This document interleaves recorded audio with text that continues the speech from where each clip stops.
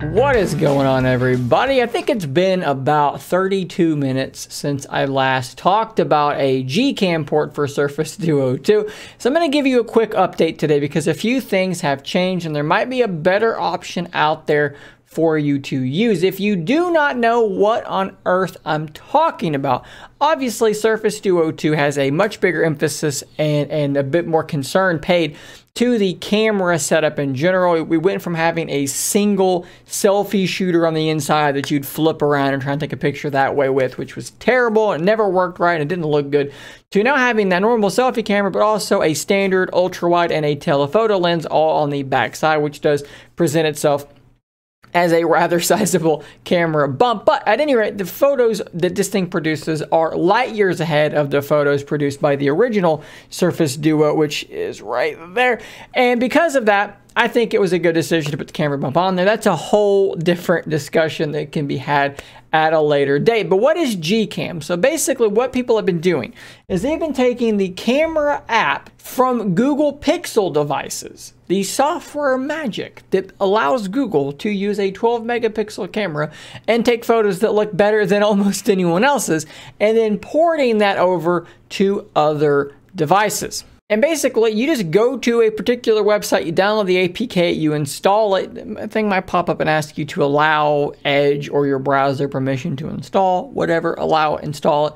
And you've got a new camera app that will take pictures that will look different than your stock camera app. Now, the website that everyone uses is this one here. I'll have a link to all this stuff in the description, but it gets really complicated because you can see all these different Gcam builds. They're designed for all these different devices, and a lot of them, most of them, will not work well with the Surface Duo 2 at all. They're going to be super buggy and weird, and the different lenses aren't going to work well. So I've been trying to kind of organize a bit which ones are working better than others, and I've talked about several in the past already. But there is another new one that got posted on Reddit, and again here, credit to the Owl Demon Stolos for putting this together. And there are instructions here, so you're not just going to install it. You're going to install it, and then you're going to go to the link in the description, and you're just going to do this. And it's very simple, step-by-step instructions. If you can read, you can do this. Put the instructions on one screen of your Duo and the camera app on the other. Follow these instructions, and you will be off and running. And the cool thing about this Gcam port is you actually do have access to all three of your lenses. So the first thing you're going to notice when you open this thing is that for whatever reason, the viewfinder, the preview, does not extend as far as it should. And because of this, the viewfinder, it's squished. It's squished and it looks weird. But don't worry, after you take the picture is going to look totally normal. After you follow the instructions in that Reddit thread, you're going to see a series of options over on the side, and I'll show you what it looks like when I switch to a different lens. It will literally close and then reopen with that lens, and that is a little bit weird. It's a little bit annoying, but hey, if the pictures actually look better, then maybe that's not a big problem for you, right? If the photo quality is better, maybe that's worth enduring. Now, one thing you can immediately assume with any Gcam port, and this is what I've talked about in the past, is that night low light performance is going to be wildly, wildly better. So another port that I've talked about also was found on a Reddit thread here, and I'll have a link, a proper link, because this link is actually broken. So I will make sure I have a proper link to the most updated version in the description of this video as well. This one is, it's better in some ways, but it's worse in some others. So let's close out of this camera, and we will go to this other Gcam port, which I just failed to tap. And what you're going to notice here is that, yeah, it does say 1x and 2x, but that is a digital zoom. You do not have access to your other lenses. However, everything looks normal, and the pictures this takes looks different than the one I just now showed you. So what I'm going to do now is I'm going to basically allow you to see for yourselves what the stock app looks like as far as the pictures it takes, what this new one looks like, which is actually called Camera V4, as well as a couple of examples of how this other Gcam port that I've talked about by MGC, how it kind of compares as well. I know this is going to be a lot, but this will kind of maybe help you decide, should I stick to the stock camera app? Should I try Camera V4? Or should I do what Shane's been doing, which is use the stock camera app all the time, except for when I'm going to take a night photo, and then I'm going to use the Gcam by MGC, which is the one that I just showed you last. This is a lot. I'm sorry. So I also do want to just let you guys be able to see what it's like launching these apps, these 3 camera apps stock.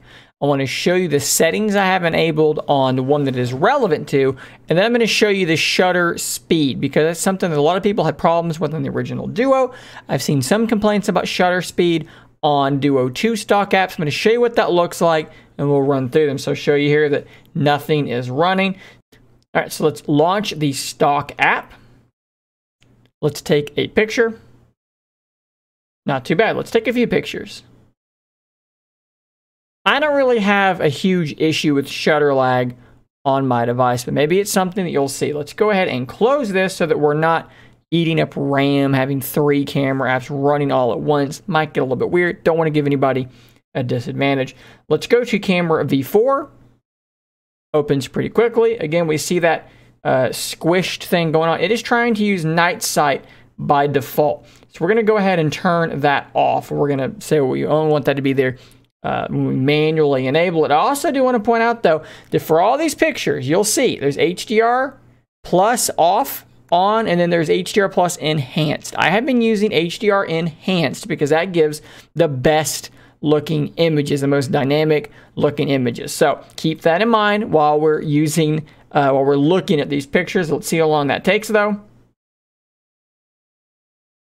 There was quite a bit of a lag there, so let's do it again. So what you're seeing is it's actually looking for focus,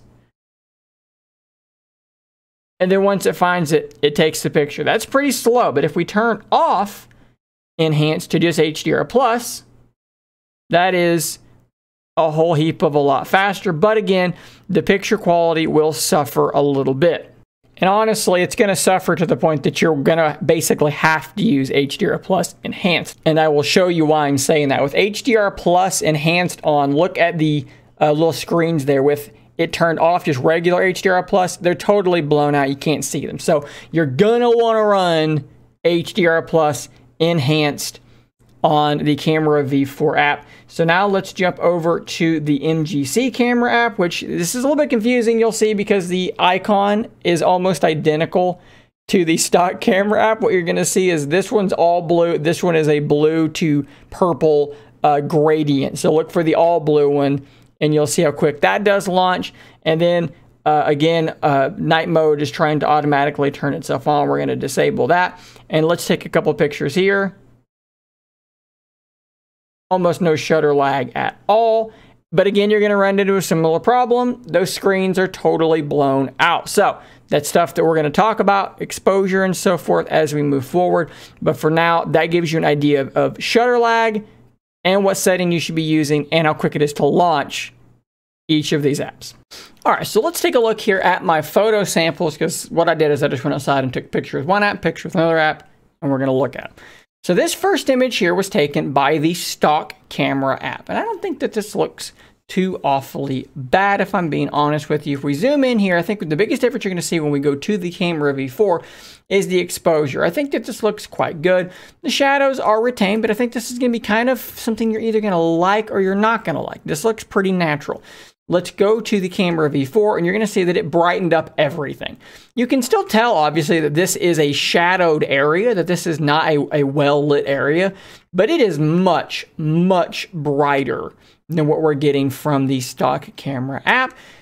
This is going to be a point of preference. It's a little bit warmer, and it's a little bit brighter. You're going to notice that detail is going to be largely about the same. Let's let that clear up. Detail's fine. There's some grain, obviously, because it's in some shadowed area. Let's go back to the original. We'll zoom in and let you see the same area. Detail is really, really similar. It's going to be basically the color temperature and the exposure, how much it's brightened up that undercarriage of my carport there. Now, for a third option here, the MGC port, which I've talked about in the past that I use exclusively for night photography, this is what it looks like. It's similar to the Camera V4. It's actually a little bit even brighter than that. I think it's too bright. My personal preference, I could go back and forth between these two. The stock and the Camera V4. I think that the MGC one that I use for night mode is entirely too bright. So here is a kind of an up-close shot of this weird igneous-looking rock that I don't understand where it came from that I dug up in my backyard. This is the stock app. This is the Camera V4. If you can see a major difference between these two, I'll be a little bit surprised. Is this slightly warmer? Ever so slightly warmer, I guess. Let's zoom in, let this clear up. Detail is fine. Looks pretty good. Camera V4, maybe slightly cooler in temperature. Detail is pretty much identical. So not a big change there.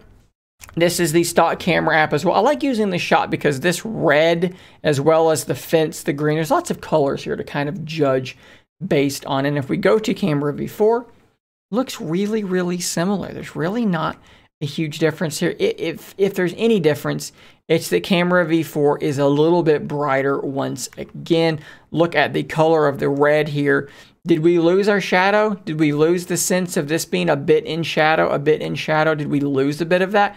Maybe. So for me, I'm actually, if there's a difference, it's really slight. And in this image, I prefer the stock camera. So here's a leaf in the backyard, and for whatever reason, I failed to match up the pictures. And this was actually something that is worth talking about. I think this looks quite good. Let's zoom in. We'll get some detail there in that little hole rotting out of the leaf. I think this looks quite good. Now with Camera V4, I got too close because it was hard for me to really match them up because the viewfinder was squished and weird looking. So they're not quite the same shot. But again, the detail is really, really similar. And in this shot, as this clears up, I'm closer so you can see a bit more detail, but I don't think it's any real difference. The color temperature is really similar, but again, it's the exposure. Look how dark this looks compared to that. Look at the darkness around these leaves and around these leaves. I think it's more, there's more contrast in this picture. There are more shadows. This camera seems to just be pulling the shadows all the way up where there just aren't any. So this is a preference. Do you like seeing shadows? Do you not like seeing shadows? We'll keep moving. So I tried using portrait mode, right? So portrait mode on the stock app works on anything, and it worked on my dog here. With the Camera V4, portrait mode failed completely. It didn't even try. It just took a regular picture. So if you use portrait mode on other things, this might be important to you. And I do like using portrait mode on other things because I took this picture with my Surface Duo 2 for a thumbnail and I used portrait mode and it turned out really good. So you don't have that option with Camera V4. Now going to the selfie camera for portrait mode. This is the stock camera. Again, get a good look and feel of that. We'll zoom in. Can you see the detail in the beard hairs there? How clearly you can see then. You can tell I've got long hair, so it's a little tough to get the cutout correct, but you can see how it did. Camera V4 is a bit more blurred, right? So the blur is more aggressive. It got more of my hair incorrect. Which one do you prefer? This is gonna be a point of preference. This is brighter, harder blur. Actually, this kind of got this bit of hair kind of weird as well. So you be the judge of that. Which portrait mode on a human selfie camera do you prefer? I guess I should show beard hair detail. Maybe is that a little bit softer? Is that a little bit softer, a little bit less detailed? I believe it is. So this is a little more sharpened. Okay, so this is a corner in my house that I use a lot because most cameras get this stuff kind of weird. So this is the stock camera app. This is the Camera V4. They are very, very similar. This is slightly cooler and the color's probably slightly more accurate. We turn the lights off. This is the stock camera app, and this is where it really does fall apart because this looks really, really bad. The details are terrible. We go to Camera V4, and it is a whole heap of a lot better as that clears up. Now, I want you to understand that the camera MGC that I explicitly use just for night mode is going to give you a very similar experience to this as well. So night mode definitely much better. But this is where things get interesting for me. So this is the stock camera app. This is a big tree in my backyard that I love to use for pictures like this. And look at how clear and bright this is. So we've already talked about how the stock app seems to retain the shadows a bit more, but in this instance, Camera V4 kind of loses its mind on these shadows. So stock app, you can see that, the color of these leaves, you can see the bark. We go to Camera V4, and it just doesn't look vibrant at all. These leaves look way darker. The bark itself looks way darker. for me, for my money, I think that's a way more interesting picture, and I think that's closer to the reality. It doesn't quite look that, I know that it's super overcast in this picture, but the clouds are all white, the sun is out. It doesn't look quite that gloomy. It's a bit more like that to my eye. And then if we use the camera MGC, that again, for the umpteenth time, I use for night mode, it looks really, really bright. So that camera seems to just really like to brighten everything up. I think it's actually brighter than the stock camera is, but I didn't quite meter it in the same place. So it's hard for me to say 100% because I didn't get the fence in both of them, but it's definitely brighter than the Camera V4. As we move to the telephoto with the stock camera app, the same trends remain pretty much in place. Look at the color, the brightness of these leaves. Look at the detail and the color, the brightness of the bark here as we go to Camera V4. It's just toned down, right? So this is a preference, whatever you're going to prefer here. I tend to actually like the stock camera on this tree all the way around so far. The detail's fine, sure, but if we look at the detail and the color, the brightness on the leaves and on the bark, it's just a little bit muted compared to the stock app, and I prefer the stock app here. And going to the ultra wide, look at the color of the fence.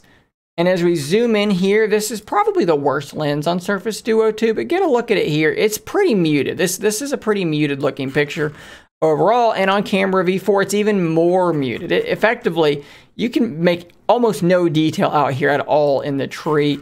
I think that in this instance, the stock camera is wildly better. Look at the grain and the color on the barn comparatively. I think the stock camera is way better there. So as far as like video performance goes, it's bad on both of them. They're really similar. Image stabilization is really bad across the board. Don't know what's going on with OIS with Surface Duo 2, but it sucks no matter what app you're using so far.